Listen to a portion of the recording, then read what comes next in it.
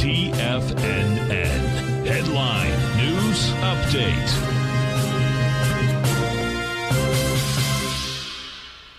Hi everyone, Basil Chapman here for the 11 o'clock Tiger Financial News Network market update. Dow's down up 345 at 34,756, attempting to break this inside track resistance area.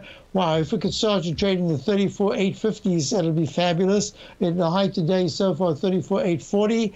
And it needs 100 points to move to the upside. Let's see what happens. And we're looking at the S&P, also doing very nicely, but nothing like the Dow. It's struggling to get away from the 200-period moving average. It's up 51 at 44.42. It needs the 45.55. I'd say even the 45.58 area to say, whew, free from that now. I can move even higher. QQQs, 1, 2, 3.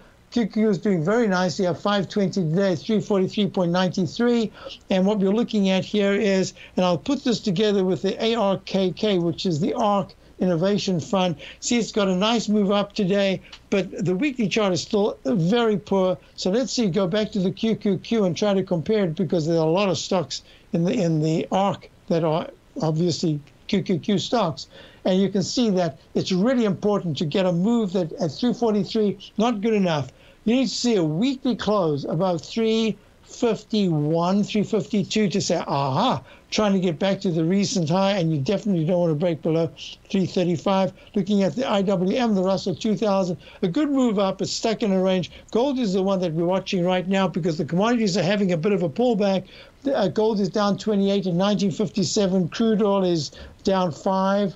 Well, now it's down 4 1/4 at 103.33, just stuck in a range. It's the TLT I've spent some time on in my show, The Tiger Technicians Hour, right here at 119.13 with a candle, hopefully a doji candle with a gap up tomorrow. It says, finally we can get, you remember the pattern we looked at yesterday and the day before and the day before, this is the pattern that I'm thinking we'll get, is a move up above the channel, then into the channel, a bounce, and then maybe come out of the channel to the downside. Will the TBT do that? That's the big question. Right now, I think it's just at a point that says it could pull back, maybe do a retesting of the highs, but this is a key moment for yields. We'll see what happens. I'm going to hand you over to Larry Pesavento. Wonderful show as always, I'm sure, coming up, and technical analysis throughout the day. And of course, you've got Thinkorswim, you've got Steve Rhodes, you've got Dave White, and then Tom O'Brien. I'll be back with Tom later on today. Have a wonderful day. See you tomorrow, Wednesday.